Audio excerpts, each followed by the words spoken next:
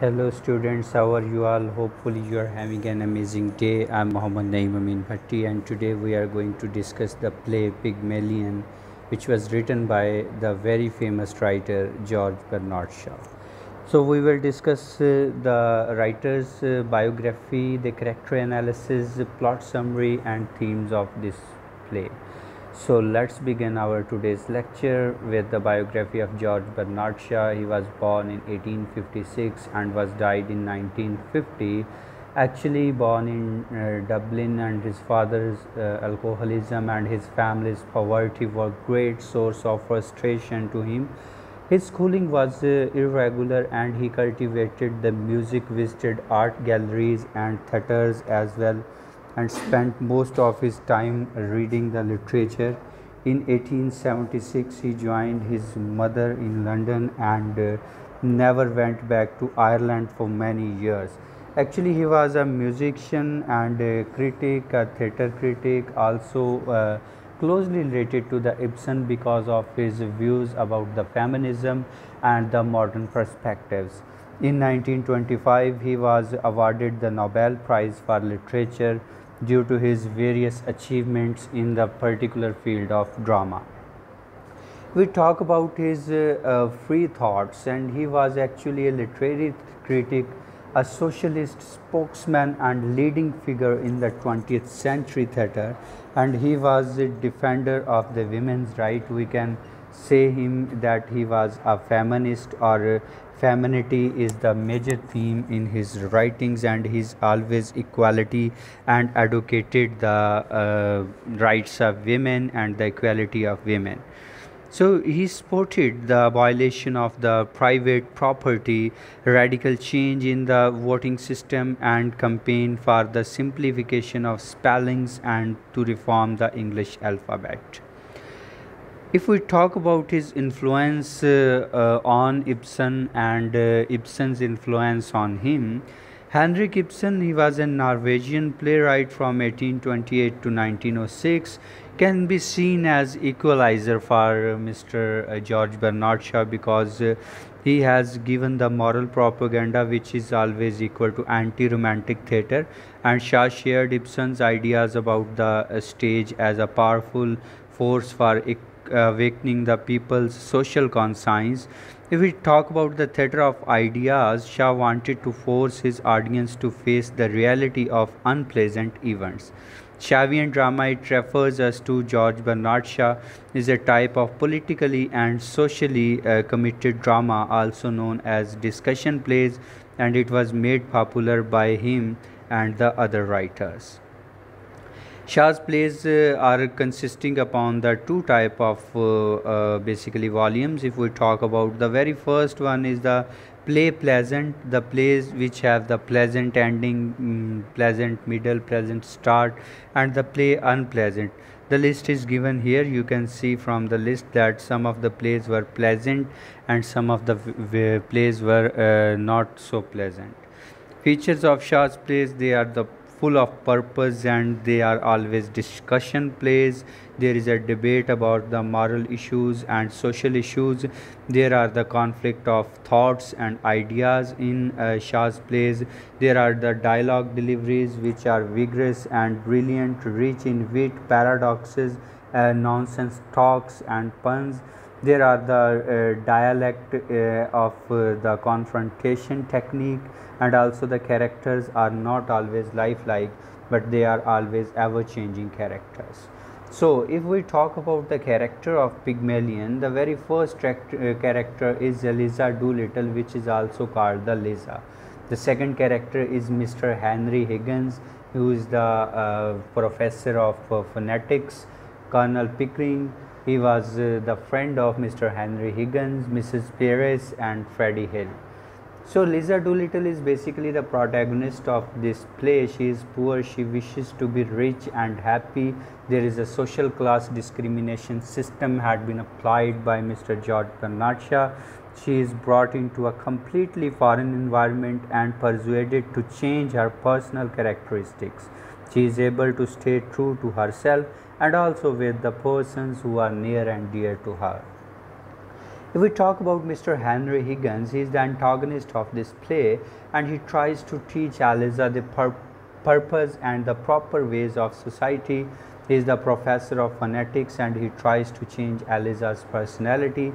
His actions shows that no one can change another's character, self-centered, and pays no attention and feelings to her. And Colonel Pickering is basically another researcher of the phonetics and friends of Mr. Henry Higgins, tries to get Eliza and Higgins understand each other, but he was failed at the end of the drama. Mrs. Perez is Higgins' housekeeper, and she has the motherly figure to Eliza, and she is very kind to her. She tries to reason with Higgins, and also Mr. Freddie Hill is the admirer of Eliza Doolittle.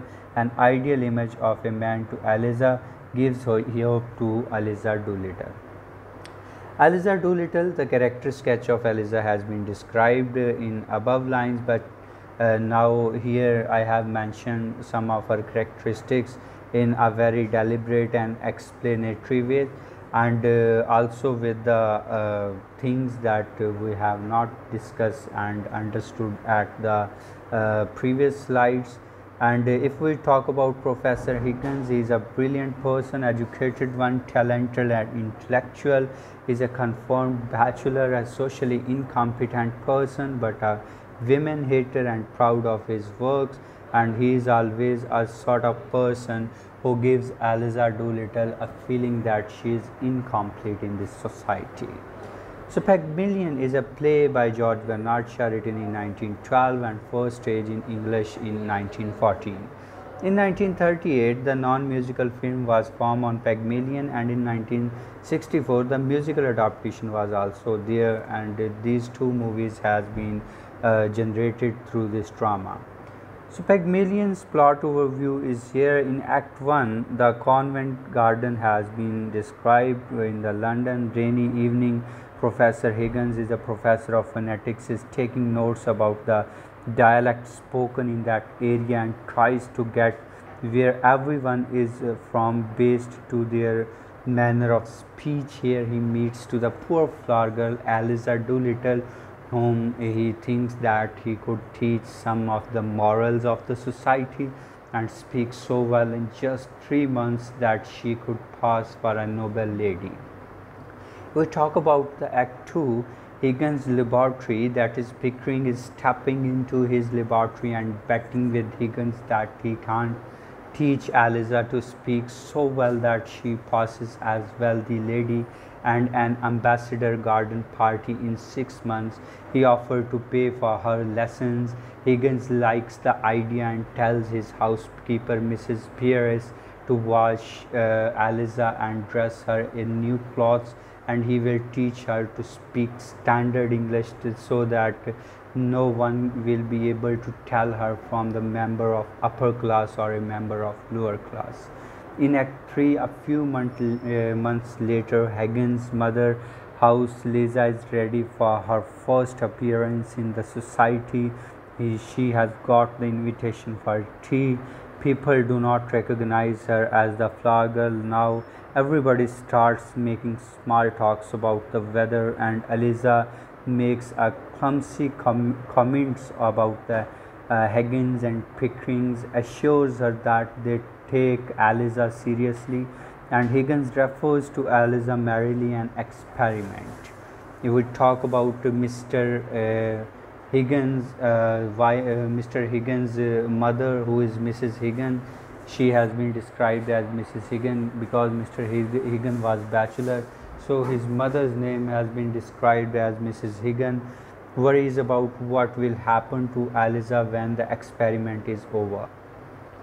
In Act 4, several months later, Higgins has won his bet, and he has taken Eliza to the embassy ball in London, where she mingled with the upper classes people, and everyone thought that she was a foreign princess.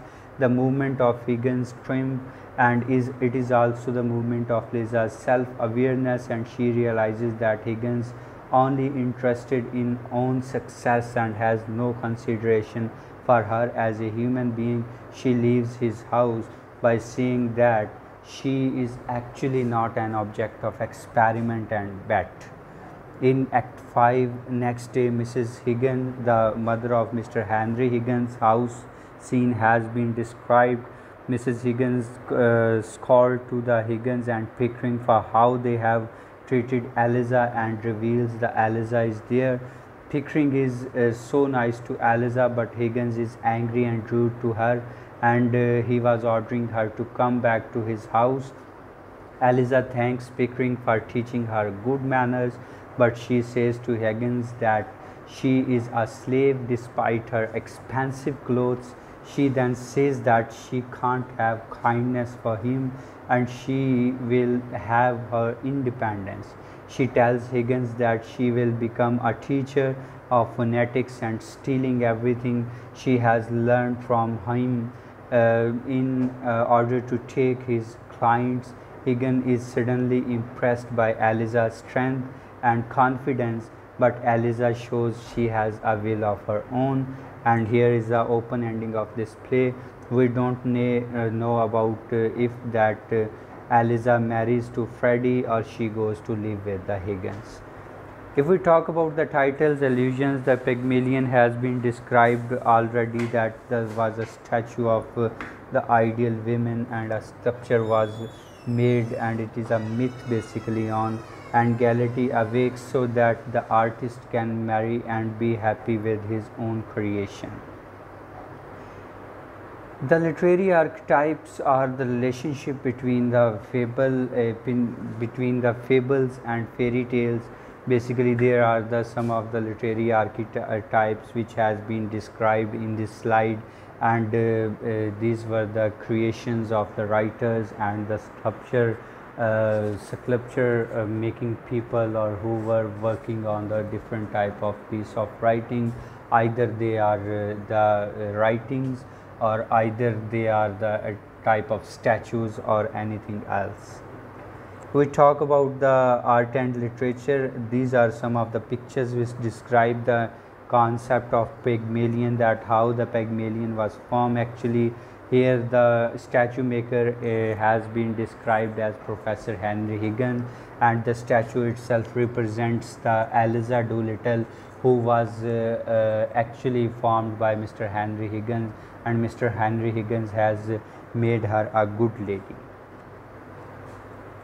If we talk about the themes of the play Pygmalion, the very first theme is femininity and the role of women in the society. Basically, Pygmalion's perfect women, and the sculptures talks about the feminism and the advocacy of women, that the ideal noble lady of upper society.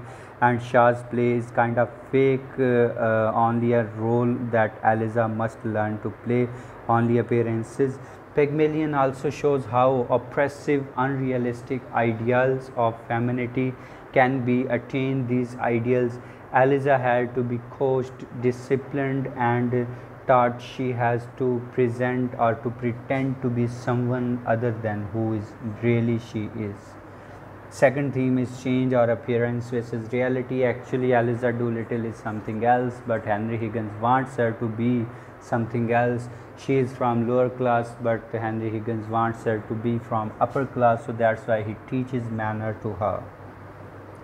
We talk about the theme of language. So phonetics and phoneticians are always referred towards the language. So there is a lack of communication and the language abilities in the characters which have to be improved by Professor Henry Higgins, but we can see that Professor Henry Higgins is actually not doing justice with his own ambitions.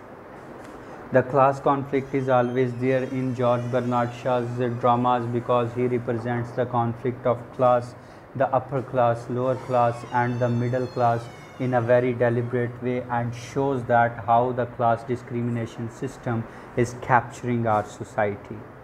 We talk about the Pygmalion and Cinderella. So both of these plays are stories and plays are actually alike, because in Cinderella there are some of the elements which are present in Pygmalion, and in Pygmalion there are some elements which has been described in this slide are present in Cinderella also. So both of these stories are pretty much relatable to each other.